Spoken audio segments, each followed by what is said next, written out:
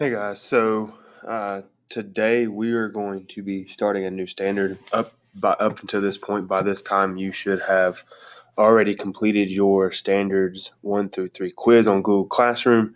If you haven't done so, you really need to reach out to me, and let's figure something out in terms of getting that quiz made up. It's very important for you to take that quiz because it just kind of gives me an idea of where we're at in terms of how well you mastered the content and what we need to go back over as a class. So it's crucial that you get that quiz made up within the next, within the week, by the end of the week. So before we start standard 4, everybody should be on slide 36 of their interactive notebook. So I'm going to zoom in right here. And so at the top of slide 36, it says Steps to the American Revolution. These are all things that this graphic organizer is things that we have all talked about in standards 1 through 3, especially in standard 3. We talked about all of these things. And so I feel like this is a really good summarizer for just kind of summarizing up the steps to the American Revolution. So what I want you to do is I want you to pause this video, and in your interactive notebook on slide 36, I want you to fill out these graphic organizers. So you'll see that French and Indian War is asking you to tell me what was the result of the French and Indian War. Type that here. Give me a one-word summary of the Treaty of Paris 1763. So what did it do? Find me a picture of the Proclamation of 1763. Remember, the Proclamation of 1763 is that imaginary line that runs along the Appalachian Mountains that said settlers couldn't settle west of that line. So find me a picture of that Proclamation of 1763. Give me a 2-sentence explanation for the Boston Tea Party. Why did the Boston Tea Party happen, and what were the results of it? So that should be pretty easy to do. Find me a picture of the Boston Massacre in 1770. Remember, Boston Massacre happens because protesters, Sons of Liberties, were protesting the Townshend Acts that had been passed on the colonies, and the Boston Massacre is going to result in the death of 5 colonists who were unarmed.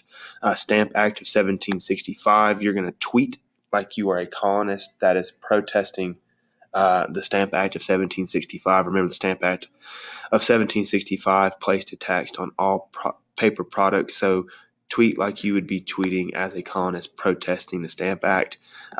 Intolerable acts, or the corrosive acts of 1774, are going to be a result of the Boston Tea Party. So you're going to tell me what was the result of this act. What did the Intolerable Act do is what I want to know. So when you tell me the result of this act, tell me what the Intolerable Acts of 1774 did.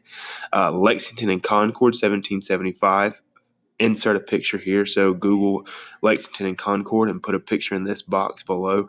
And then lastly, Second Continental Congress / Olive Branch Petition. You're going to tweet as though you were King George III, and you're going to give the colonists their response, your response to their Olive Branch Petition, which was asking for peace between the colonies and Great Britain. So we talked about that in our notes last week, so you should know what King George's response was. Washington selected as commander-in-chief, 1775. Give me 3 reasons why Washington is fit for the job. We talked about those 3 reasons in our video last week, so that you should be able to bullet point. You just make a bulletin point list for 3 reasons why he's fit for the job. And then lastly, Thomas Paine's Common Sense, published in January 1776. Give me a 1-sentence summary of what Thomas Paine's Common Sense, what was the whole idea behind his Common Sense pamphlet. So pause this video, take 10-15 minutes to fill this out. Make sure you have each one of the boxes filled out and that you're doing what it's asking you to do in that box.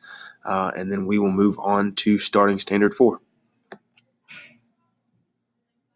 All right, so at this point, you should have completed slide 36. You should have filled in all those boxes for standard, to summarize standard 3 and the steps to the American Revolution. So we should be on slide 37 now. So starting a new standard, standard 4, we're going to be able to analyze the ideological, military, social, and diplomatic aspects of the American Revolution. So now we are getting into the actual American Revolution, how we got there, when we declared our independence through the Declaration of Independence, what the Committee of Five was, looking at the reason and significance of the French alliance with the United States, including the diplomacy of Ben Franklin from Pennsylvania and John Adams from Massachusetts.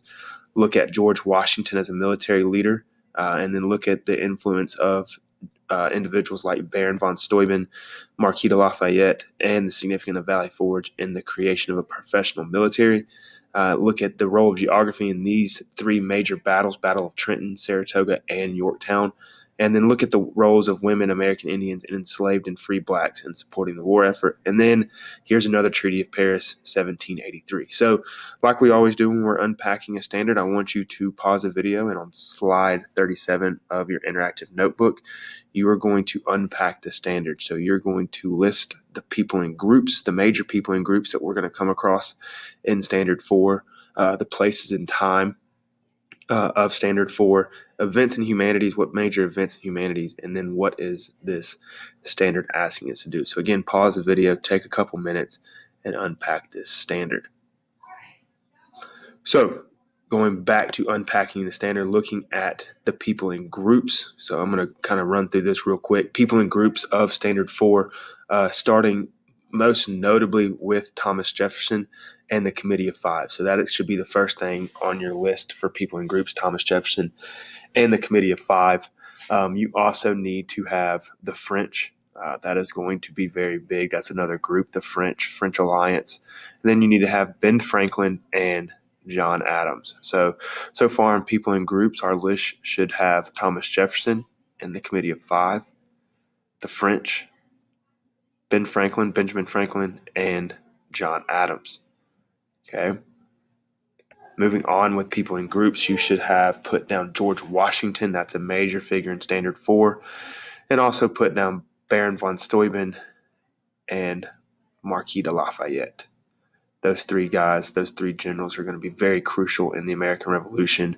George Washington obviously is American. Baron von Steuben is going to be a Hessian or German, and Marquis de Lafayette is going to be from France. People in groups also looking at women, American Indians, and then enslaved and free blacks. So those should be the last three groups that you have listed in this box right here: women, American Indians, and enslaved and freed blacks. All right, so going to places in time, what time century are we in? Since it's the 1700s, we are going to be in the 18th century. So you should have 18th century, and you need to put North America. This war is going to be fought in North America. So 18th century, North America, those are going to be our broad places in time. But we're going to get more specific with our places. You need to put down Valley Forge is one of the first places we come across, Valley Forge. You also need to put Trenton, Saratoga, and Yorktown. So Valley Forge, Trenton, Saratoga, and Yorktown are going to be specific places that we talk about in Standard 4. And then our specific year in Standard 4 is going to be 1783, which is going to be when the American Revolution officially ends with the Treaty of Paris. Okay, so make sure you have those in there for places and time. All right, events in humanities. Starting at the top of the standard, we're going to go with the American Revolution. That should be number one on your list, the American Revolution. After the American Revolution, you should have put Declaration of Independence, should have been typed down in your events in humanities box. Okay, next you should say you should have French alliance and other foreign assistance. French alliance and other foreign assistance. And then you should have diplomacy of Benjamin Franklin and John Adams. I know we listed these two as in our people in groups, but their diplomacy is a major factor in the standard, a major event. So diplomacy of Benjamin Franklin and John Adams will also go into that events in humanities box. You need to put also George Washington as a military leader. Again, I know we put George Washington in the people in groups box, but you need to put down George Washington as a military leader in that events in humanities box, as well as significance of Valley Forge. So while Valley Forge is a specific place we talk about, the overall significance is an event in humanity that we will also discuss. So George Washington as a military leader, and then significance of Valley Forge. Okay. Also looking in our events and humanities, we're looking at the role of geography, okay, and then the role of women, American Indians, enslaved and free blacks. Again, I know that these are groups that we listed in the people in groups, but their roles need to be going in events and humanities. So role of geography, and then roles of women, American Indians, and enslaved and free blacks should also be in there as well.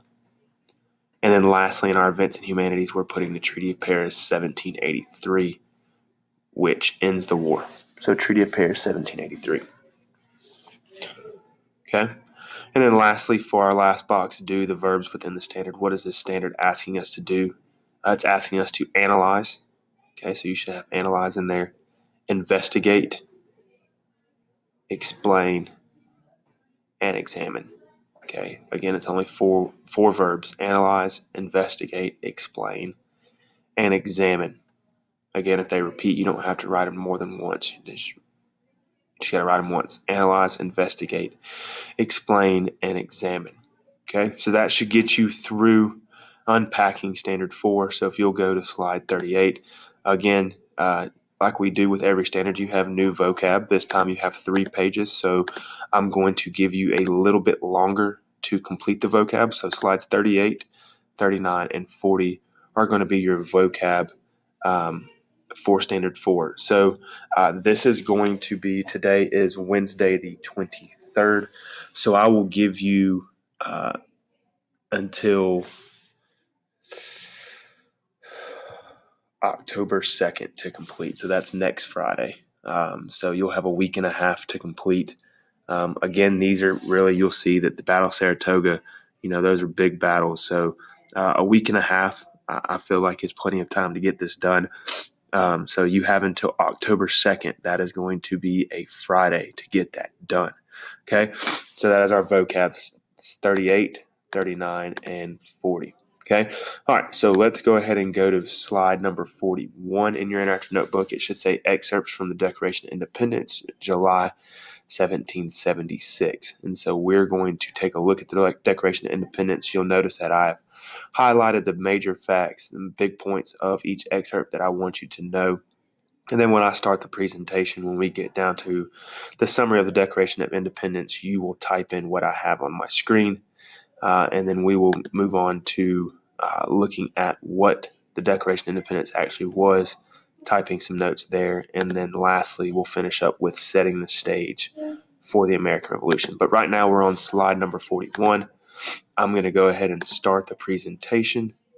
And so again, we're on standard 4. We're going to look at 4A, which is investigate the intellectual sources, organization, and argument of the Declaration of Independence, including the role of Thomas Jefferson and the Committee of Five. So we're on slide 41 right now.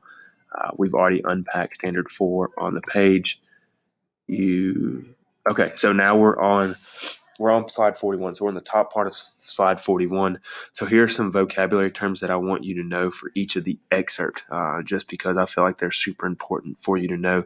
So for excerpt number 1 on slide number 41 of your notebook, self-evident means obvious. So when we say something is self-evident, that means it's obvious. We know it's there. Endowed means that it's given to you. So when something is endowed to you, it's given to you. And then when something is unalienable, that means it can't be taken away. So we have 3 basic rights according to the Declaration of Independence that are unalienable, meaning they cannot be taken away from us as individuals, and that's life, liberty, and the pursuit of happiness. So those are the key vocab terms for excerpt 1. For excerpt 2, you have alter. So when you alter something, that means you change it. Okay, so when you alter something, you're changing it. When you abolish something, you're ending it. So when we get to slavery and we talk about the abolishment of slavery, that is the ending of slavery. And then when you institute something, it means you start something. So when you institute change, that means you start the process of change. So that's key vocab terms for excerpt number 2. Excerpt number 3, usurpation is going to be illegal seizure of power. So when you have someone that usurps a government, that means they are illegally seizing power.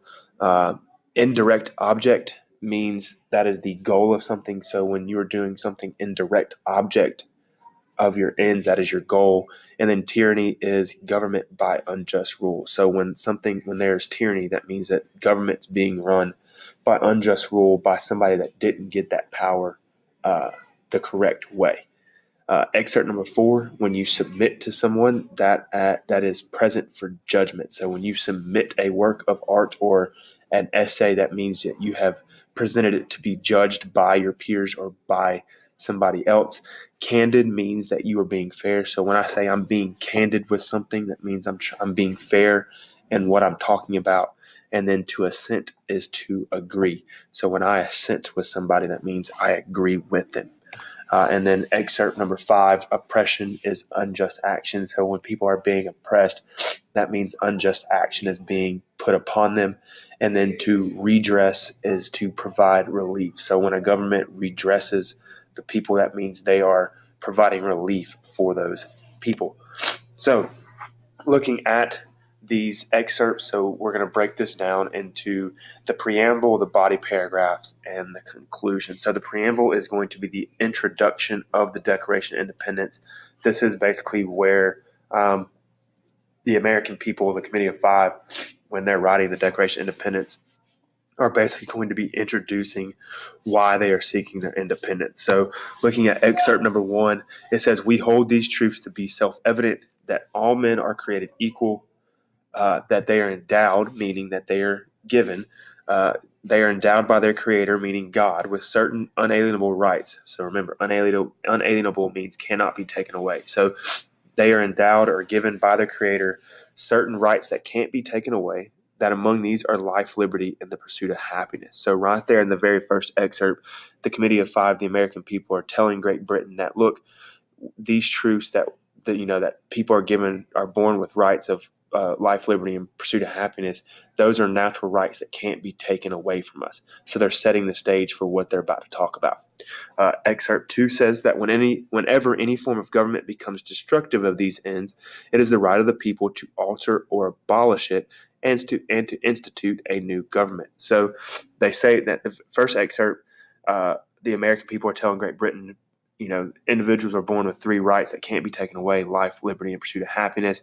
And then in excerpt 2, it says, so that when any form of government starts to abuse those rights that individuals have, it is the right of the people to abolish a government, do away with the government, and institute a new one. So that's the introduction. That's how the Declaration of Independence really starts off, right off the top, right off the bat, kind of telling Great Britain, look, we believe we have these rights. We believe that we also believe that we can change government if we feel that the government is abusing these rights that we have. So the grievances, okay, this is our list of complaints. These are our body paragraphs. So this is the 3 major complaints that the colonists had against King George and England. So in excerpt number 3, it says, the history of the present King of Britain is a history of repeated injuries and usurpations, meaning that the king is continuing to illegally seize power, force his power upon us when we don't need it, all having in direct object the establishment of an absolute tyranny or government run by unjust ruler over these states. So first complaint is the colonists don't like the way that King George is ruling the colonies. They feel like it's unfair. They feel like it's illegal, that these taxes that are being placed on the colonists are illegal because of that lack of representation in Parliament when they were being created. Excerpt number 4, the second major complaint. To prove this, that England has interfered with our colonial rights, let facts be submitted to a candid world. He has refused his assent to laws, the most wholesome and necessary for the public good. So their second complaint is that King George essentially has refused to agree to the laws that have been placed forward. He's making up as he goes. He's doing what he wants, and he could care less what the colonies have to say. And then our last major complaint, in every state of these oppressions, we have petitioned for redress or relief, and in the most humble terms. Our repeated petitions have been answered only by repeated injury. And so the colonists are saying, hey, we have asked for relief from Great Britain. We have asked for peace, namely the olive branch petition, and the king continues to do harm to us. A prince whose character is thus marked by every act which may define a tyrant is unfit to be ruler of a free people. And so they said, look, we've asked for continuous relief from the king. We've asked for peace, and he continues to abuse his powers. He isn't fit to rule us anymore. It is now time that we alter and abolish this government and start over with our own freedom and independence. And then lastly, we have our conclusion. So this is kind of where we sum it all up and say, look, we declare independence. We're no longer part of your country. So excerpt 6 says, we therefore solemnly publish and declare that these united colonies are and of right ought to be free and independent states. So that's laying the hammer. The colonies essentially are wrapping up saying, look, because of all these things, these terrible things you've done to us, we are now declaring ourselves free and independent. We are no longer subjects of England and King George III. So let's type in and let's sum this up. So on the bottom part of page 41, you're going to type what I have that pops up in the box. So the preamble is going to be essentially saying everyone is equal. God gives us unalienable rights of life, liberty, and pursuit of happiness, meaning that no one can take those away from us as individuals. And if the government denies us those rights, then we have the ability to overthrow it. So that's summing up the preamble. Okay, that's basically what that introduction of the Declaration of Independence is saying to King George and England. Okay, looking at our grievances, our three main complaints. Number one, the king is a tyrant and he abuses his power. That is the number one complaint that the colonists have, is that the king's a tyrant, he's an unjust ruler, and he abuses his power repeatedly. The second grievance is that his laws, the King George, his laws are abusive, and he doesn't want to listen to us or obey his own laws. And so the colonists are essentially saying the very laws that King George is passing, he doesn't even follow. So, it doesn't seem fair that he won't follow his own laws. He's just being abusive to us. And then the last complaint is we have asked him to be nicer to us, and he has repeatedly ignored our request. Namely citing the olive branch petition when the colonists asked for peace, they pledged their loyalty to King George III, and he essentially said, if you don't stop doing what you're doing, you could all be hanged to death. Okay, so those are the three grievances, the three complaints that the colonists had against King George III and Parliament. Okay, so that's their three body paragraphs. And then lastly, our conclusion. So our conclusion is, it'll pop up here. Don't know what's going on. Okay, so the conclusion is we declare the American colonies to be free and independent. So that's wrapping up the Declaration of Independence, saying we're no longer subjects of England. We're no longer subject to King George III. Our American colonies are free and independent. So if you need to pause this video, make sure that you have it typed in to your notes on page 41. Once you do that, that is going to be the end of slide 41, kind of just giving a brief look at how the Declaration of Independence was broken down into these 5 separate parts. And then on slide 42, which is what we're about to start on next, we're going to take a deeper look into how we got the Declaration of Independence and what it was really about. So pause this video if you need to. Once you fill in your notes on slide 41, go to slide 42. Okay.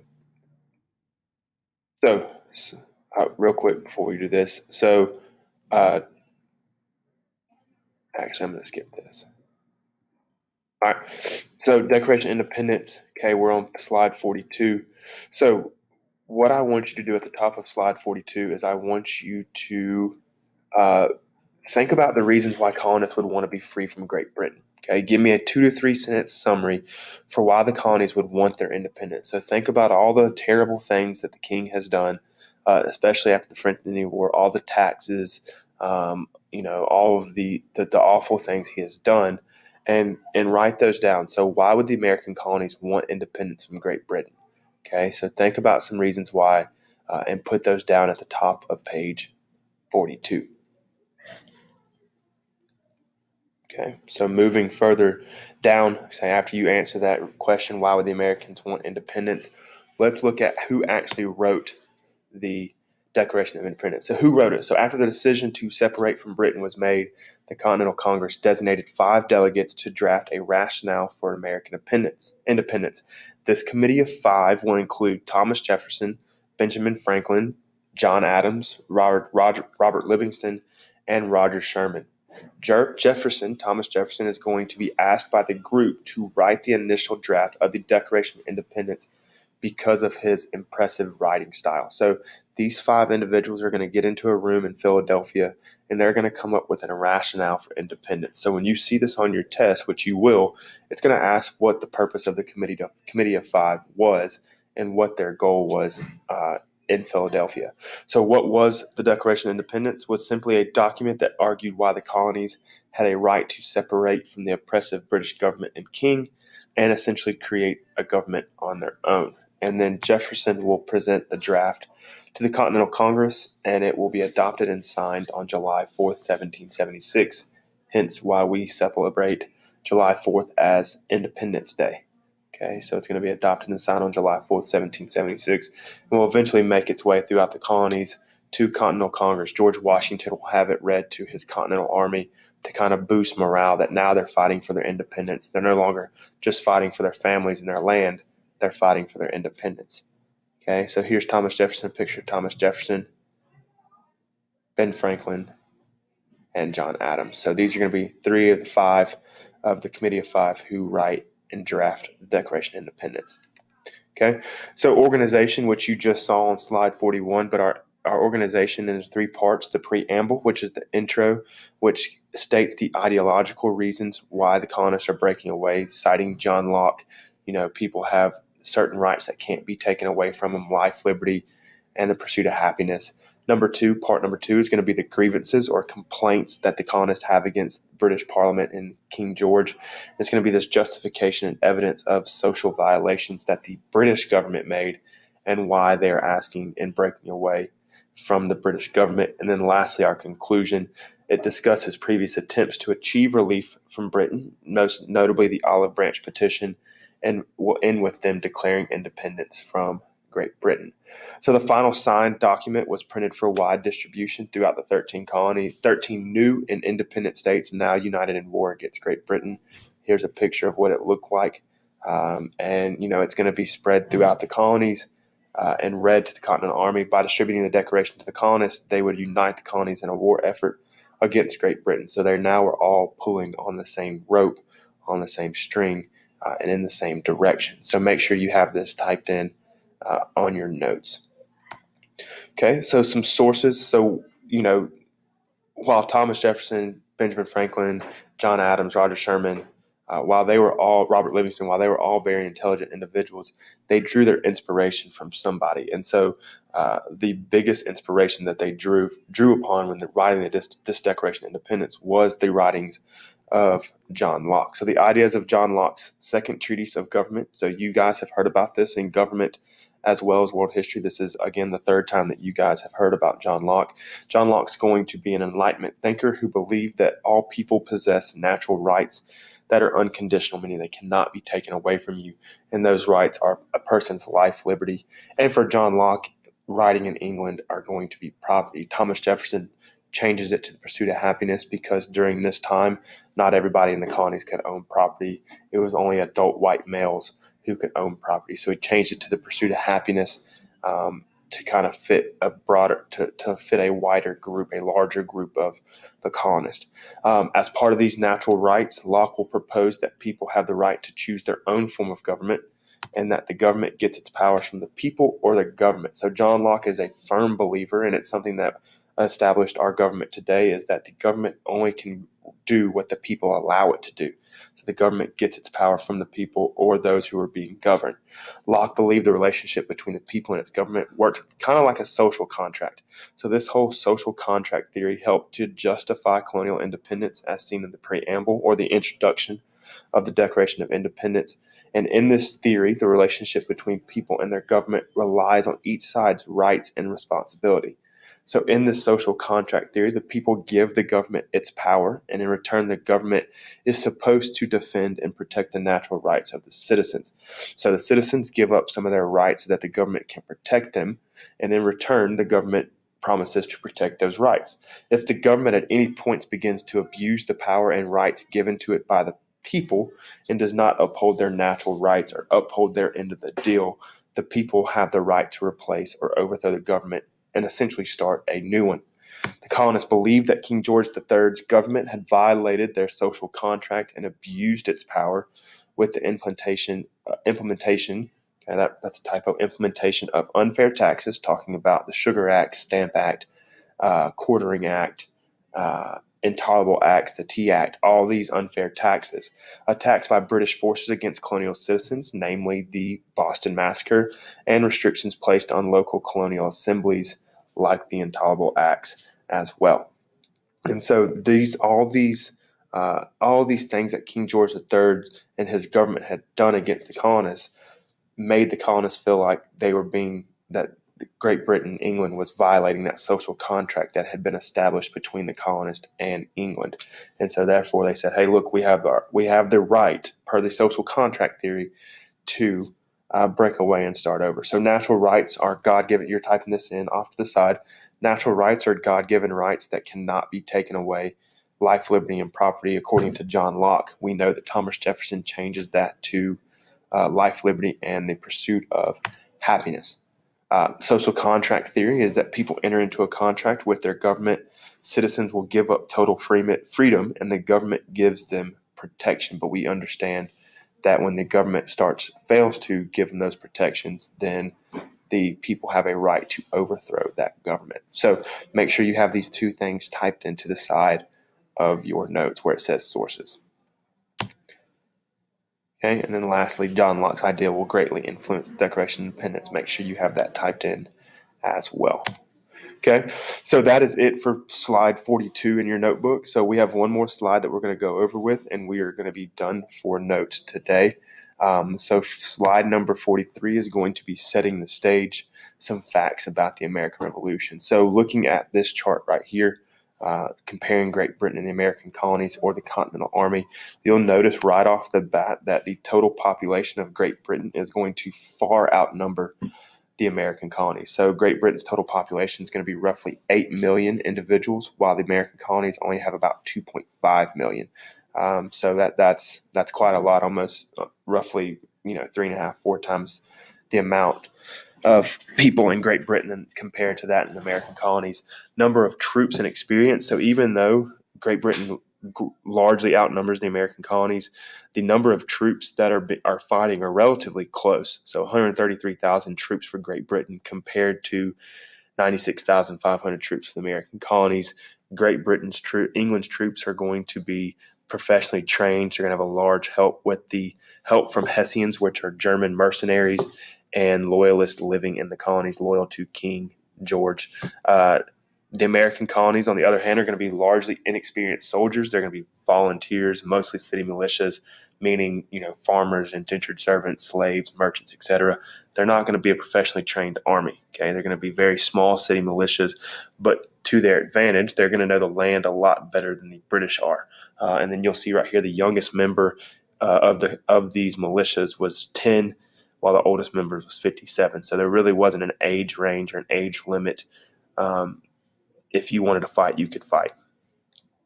Okay, so who has the advantage in this right off the bat? Great Britain does. Great Britain has the numbers and the experience.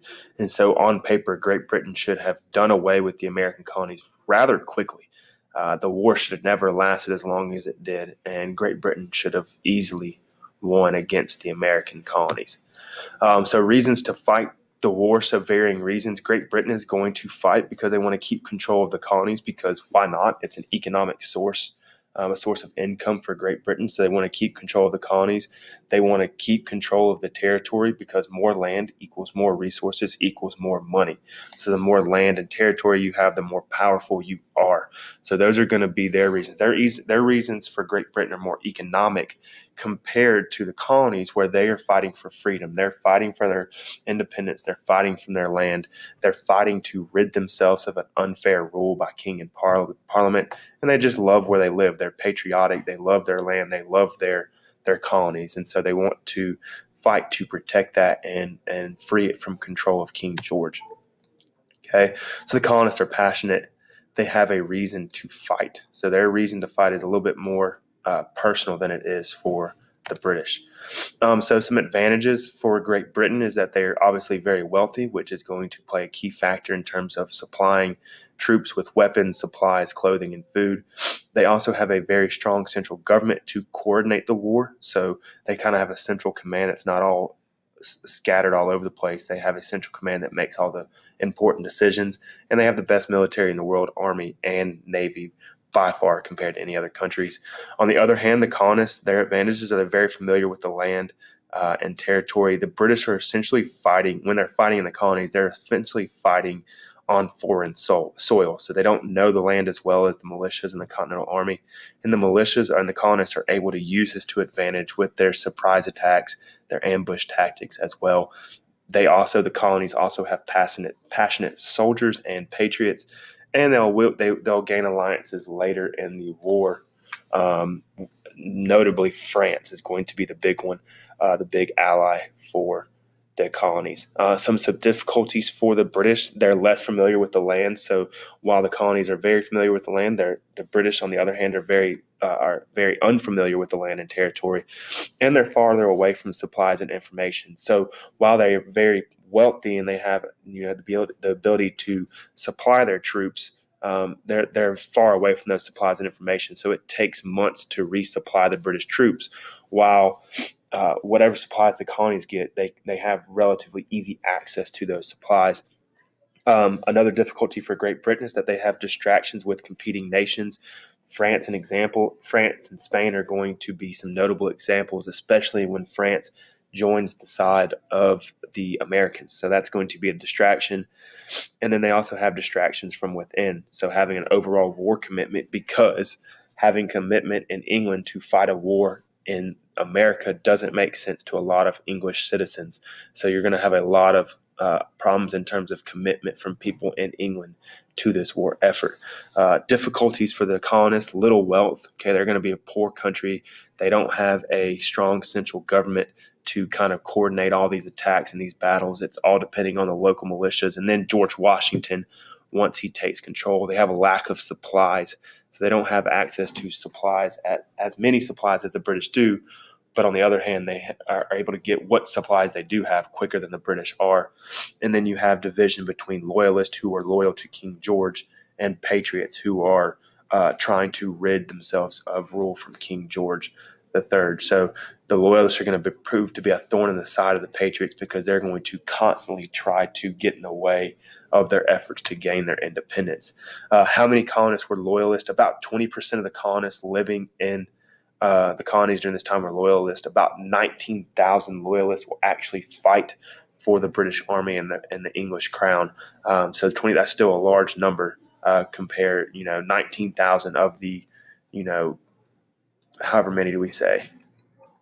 133,000 troops, 19,000 of them are going to be actually colonists who fight and help the British crown in the war. So that is it for today. We will do a regular lunch schedule Hold on. today. So we will be on a regular lunch schedule today. So probably be about 10 or 15 minutes on the regular schedule. Thank you. So that is it for the notes today. I don't have an assignment for you to complete in Google Classroom, but what that means for you is this would be a good time for you to get to work on your Standard 4 vocabulary, kind of catch up on that, get ahead of that. The quicker you get it done, the less you have to do, because on Wednesday you will have on Friday we'll have an assignment to complete. Not Wednesday, I'm sorry, today's Wednesday. On Friday you will have an assignment to complete. So you don't have an assignment today in Google Classroom. Work on your vocabulary for Standard 4. If you have any questions, reach out to me on Remind Google Classroom email.